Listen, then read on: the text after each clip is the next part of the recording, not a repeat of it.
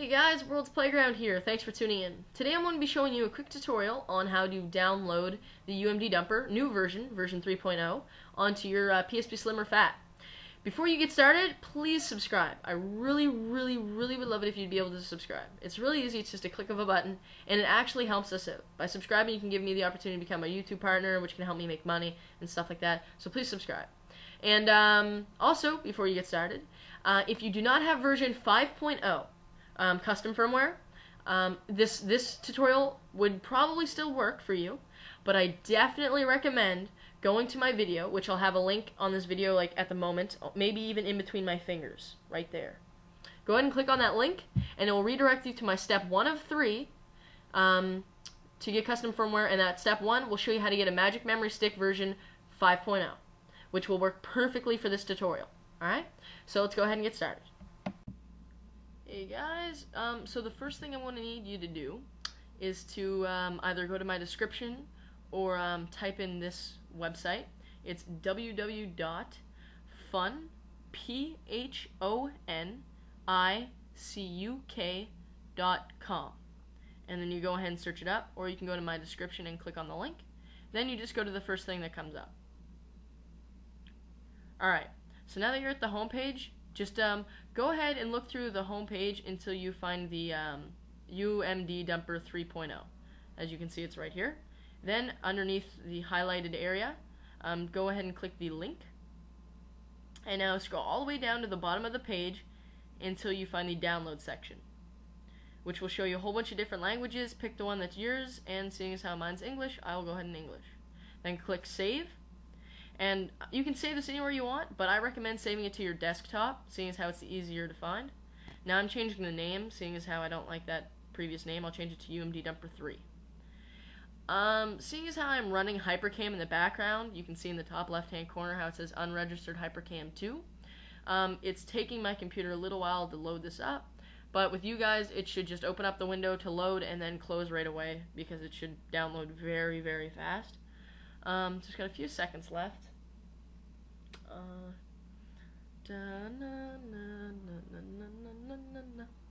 Alright, there we go. Now you can exit that window and close the search. And now go ahead and right click on UMDumper, what you downloaded, and then go to extract all. That window pops up when I extract things. So alright, so now that your extracted folder is up, go ahead and right click on the UMDumper and then go to copy. There's only going to be one file in the folder, so just copy the UMDumper file, and then you'll go all the way over to your PSP. Now what you'll need to do is you'll need to go to USB mode and connect to your computer using your USB cord. Then you'll need to go to Open Files, so you're able to view all the files of your PSP. Then click PSP, then click Games or Game, and now this new folder will come up. This is where you right-click, paste. As you can see, you're pasting the file which you just copied. Alright? So now you've finished all the tasks you'll need to complete on your computer. Moving on to the PSP. Alright, so now that you're done with the computer, go ahead and make your way over to the PSP. Now as you can see, I got the PSP here. Now, where to go to actually find the UMDumper is you scroll all the way over to your games section, and then you go ahead and click on Memory Stick, and then you'll see UMDumper. Go ahead and click on UMDumper. Alright, so now put whatever UMD you want to be put on your PSP into the PSP. I'm doing Ridge Racer because it is a small game and I don't have much memory. I do recommend having a big memory stick because the games take up a lot of memory. So now as you can see, I have no UMD in, and the program has a big X on UMD. The reason why is because it cannot recognize any UMD discs because there isn't one put in. So we'll go ahead and put in Ridge Racer. Alright. And now just wait a moment. And there you go. It's recognized the game, and then it gives you all the information about the game. Now, what you really need to pay attention to is at the bottom. It tells you space required and space available. You need to make sure you have enough space to be able to download the game. Now this game is a small game, which is 864 megabytes. I've put in about 5 games that go up to 1500 megabytes, so make sure that you have enough before you actually do the download. So let's get started. When you first open up UMDumper, it says README right there. README. All right. You need to go right and all the way till you reach Start Dumping. All right. Once you reach Start Dumping, go ahead and press X. And then at the bottom, you see a bar there. That bar. That bar tells you how much time it has until it's done. Alright, it gives you a percentage. It tells you how many megabytes out of the total megabytes it's done downloading, and all of that stuff. And then at the top, it tells you your instructions. You hold down the left and right trigger plus triangle to cancel the dumping. You press circle to toggle whether or not you want to see the debug stuff, which is that. And you go ahead and press select to start a minigame. A minigame is to be played when you're bored from the download, which can take up to like 10 minutes. So then you can go ahead and play your little minigame, which is brick. Alright, so I'm going to get back to you once it's done downloading because you're not done just yet. Alright guys, once you're finished downloading the game, a pop-up should come up saying that you've successfully finished the dumping. Go ahead and press circle and cancel that. Then what you need to do is while you're still on your UMDumper, go ahead and take out your game. Alright, make sure you take out your game.